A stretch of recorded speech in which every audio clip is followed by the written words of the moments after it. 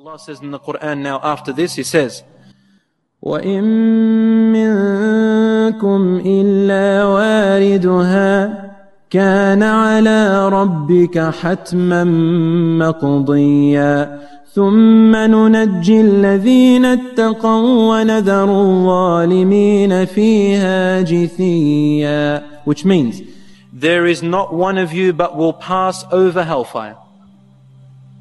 There is not one of you but will pass over it, hellfire.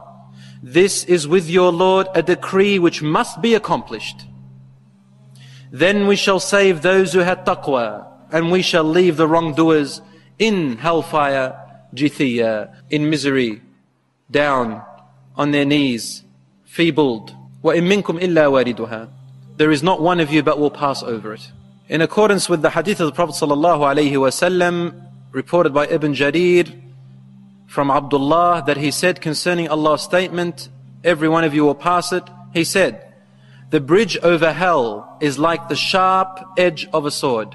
The first group to cross it will pass like a flash of lightning. The second group will pass like the wind. The third group will pass like the fastest horse. The fourth group will pass like the fastest cow. Why are they using horse and cow? Because this was the vehicle used in those days for transportation. So in other words, if we were talking in today's terms, you talk about the vehicles we ride in today. Cars and motorbikes and so on. Then the rest will pass while the angels will be saying, "Oh Allah, save them, save them." It's about the believers. The Messenger of Allah ﷺ was once in the house of Hafsa, his wife radiallahu anha, when he said, لا يدخل النار أحد شهد بدرا والحديبية أو الحديبية. No one who was present at the battle of Badr and Hudaybiyah of the Muslims will enter into the hellfire. Then Hafsa radiallahu anha said, doesn't Allah say in the Quran, وَإِن مِّنكُمْ إِلَّا وَارِدُهَا, there is not one of you but will pass over it? The Messenger of Allah replied by reciting, ثُمَّ نُنَجِّي الَّذِينَ اتَّقَوْا, then we shall save those who had taqwa. The remainder of the verse. The Messenger of Allah ﷺ said, no one of the Muslims who has had 3 children, who all died, will be touched by the hellfire, except from an oath that must be fulfilled. What is that oath that must be fulfilled? It is the oath of Allah subhanahu wa ta'ala, where He says, every single person will pass by it. This is a decree that we have promised, and it will be accomplished. This is the oath. Meaning, some people will cross and will not be into hellfire if they were believers in Allah subhanahu wa ta'ala, of course, and fulfilled its conditions, and they've had 3 of their children who had died. They had children before the age of puberty who died. This is a mercy from Allah, one of the blessings which Allah gives on that day, that He will save you from the fire. Because of the sadness and the sorrow that He made you go through in this life, because of your children, but you were patient, Allah rewards you for your patience. So fire will not touch you. Yet even those people whose Allah's mercy reaches, they will pass it. Even the Prophet Muhammad ﷺ will pass it. Every person will pass the Siraat, this bridge which is bestowed over hellfire. We ask Allah subhanahu wa ta'ala to save us from falling into hellfire with it. The people with great light will pass very quick. The people with a little bit of light, they will have it on the edge of their thumb. And it will sometimes light up, and at times it will go darkened. Rasul ﷺ describes this bridge over hellfire as well, saying hellfire will be burning underneath somehow. And it has claws that reach it, to try to grab people from there. It's hungry. It has a tongue which comes out as well. And it will scrape people. Some people will cross it, and they have been scraped by the claws of hellfire and burnt. Some of them will fall, and they will be saved later on. And some of them will fall, and they will never be saved. Now here, the disbelievers, when they come to pass it, it means that they will go onto the bridge, and then they will fall. They will not be saved. There will be people who are hypocrites.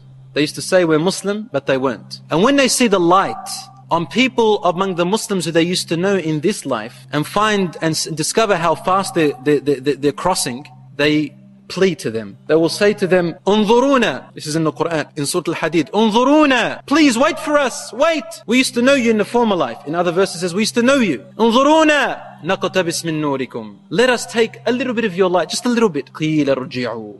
Angels will scream at them. Go back.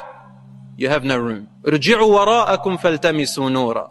Go back and you try and find light behind you. Meaning, what did you leave behind of good deeds for you to find any light? The only light on that day is the light which you put forth and left out and left behind. Meaning, you will find on that day, فَضُرِبَ بَيْنَهُمْ بِسُورٍ, a wall is separated between them and the believers. لَهُ بَابٍ بِسُورٍ بَاطِنُهُ فِيهِ الرَّحْمَةِ, one side it has mercy, وَظَاهِرُهُ مِنْ قِبَلِهِ الْعَذَابِ, and the other side it has torture and torment. So these hypocrites will fall and they will be in the lowest of the lowest pits of hellfire, even lower than Iblis himself. The crossing of this bridge, my dear brothers and sisters, is a very dark one. It's very, very dark, and only your light will make you cross, as we said. ثُمَّ نُنَجِّي الَّذِينَ اتَّقَوْا, Allah says, then we will save those who had taqwa. What is taqwa? Taqwa is a term used by Allah subhanahu wa ta'ala in the Quran for those people who, when they are about to do something wrong, they remember Allah, they remember His punishment. They love Allah so much that they do not want to lose that love. So what do? They physically avoid the forbidden thing. And they don't question, why is it haram? I'm going to keep doing it until I'm convinced. Why? Allah told you it's not good, don't. And it also means those who did the wrong, but then later on remembered Allah and repented, made tawbah. These are the people of taqwa. These are the people who will be saved when they cross.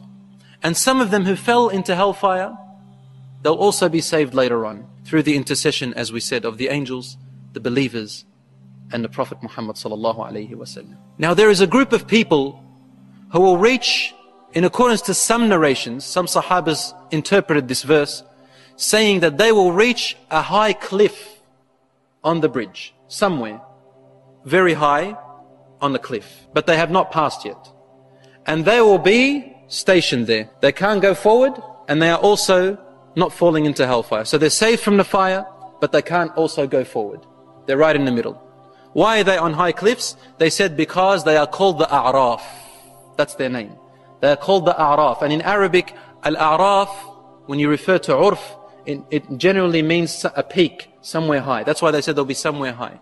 And Allah knows best. Also, Al-A'raf means those who you know. So these people will be known. By who? They'll be known by the believers, and they'll be known by disbelievers. Who are they? They are the people whose good deeds were exactly equal to the amount of their bad deeds. What does that mean? It doesn't mean that you did exactly the same amount of good deeds as the amount of bad deeds. No. It means that the value on that day, you might have lesser good deeds, but their value is heavy. Or you might have more bad deeds, but their value is less. And so it's equilibriumed until they equal on the scale, the same worth. So what happens to them? Their good deeds protect them from the fire, but their bad deeds prevent them from going forward. What happens to these people? Allah is not oppressive. Allah talks about them in the Quran, Surah Al-A'raf. The disbelievers in the hellfire will see them, and they begin to give them bad hope. They will say, you're going to fall. And the believers on the other side will say, oh, our Lord, save them. What is the point of these who are stationed there? It is one of the hopes which Allah gives in order to show the disbelievers in hellfire more misery. But at the same time, they can't pass because it's unfair. Other people have to beat them. They are left towards the end. Then a voice calls out to the people of hellfire, and it will say, as in the Quran, see these people that you knew in the former life? They did some wrong things with you. You thought that we are going to place them with you in here. But today we will give them our mercy, and before your eyes, watch how we will save them. And so Allah will save the people of the A'raf and take them over the bridge, and they will await at the door of Jannah. Or they will enter Jannah after the believers. So Allah says to the disbelievers in hellfire, this is one of the torments for them. These people you thought will also put them with you, we've saved them. But you don't deserve it. That's how bad your deeds were. That's how bad your belief was. وَمَا رَبُّكَ بِظَلَّامٍ لِلْعَبِيدِ. Your Lord is not an oppressor to any of His servants. No one. Muslim or non-Muslim. Now we reach heaven and hell and the entrance of it. So I want to stop here, inshaAllah, heaven and hellfire. But I leave you with this story about the good deeds. There was a man by the name of Malik ibn Dinar, a great scholar of the past. This man was a thief before he became a scholar. And he used to drink alcohol. One day, Allah wanted to guide him, and one day he saw a tyrant man who had an employee, and this employee was poor. And the man would not give him his wage for the day. So he said to him, give him his wage, Malik ibn Dinar. He had some mercy. And the tyrant would not give him. So Malik ibn Dinar took out some wealth and gave it to the poor man and said to him, tell your daughters tonight to make dua for Malik ibn Dinar. They made dua for him. And one day he wanted to get married. no one would give him their daughter because he was a thief and an alcoholic. So he bought a slave. There were slaves in those days. He bought a slave, freed her and married her. And then Allah gave him a daughter named Fatima. At the age of 5, his daughter died. He loved her so much and he was saddened for her loss. Time passed, and one day he saw a dream, as if the world had ended. And he saw in front of him the fire. And behind him there was a dragon chasing him. He said, I ran away from the dragon and I reached a cliff. And in that cliff I was about to jump, but there was hellfire. So I turned away and the dragon's behind me. He said, I ran and reached the ocean, the sand in the ocean. And there I saw a very old man. He couldn't even speak to me. So he pointed this way and said, go that way. I went and I found a cliff. And in that cliff there were children. And the children called out, Fatima, save your dad. And then I saw my daughter Fatima. She came up to me and she did this with her hand and the dragon faded away. And she said to me, Dad, look, your bad deeds are the dragon. They weren't big enough to save you. And your good deeds are the old man. They're not even enough to save you. The bad deeds are so bad that they're so big. And your good deeds are so bad that they couldn't save you. And then she recited, ألم يأن للذين آمنوا أن تخشع قلوبهم لذكر الله وما نزل من الحق ولا يكونوا كالذين أوتوا الكتاب من قبل فطال عليهم الأمد فقست قلوبهم وكثير منهم فاسقون. Which means, is it not time for those who believe to turn to Allah subhanahu wa ta'ala before their hearts harden?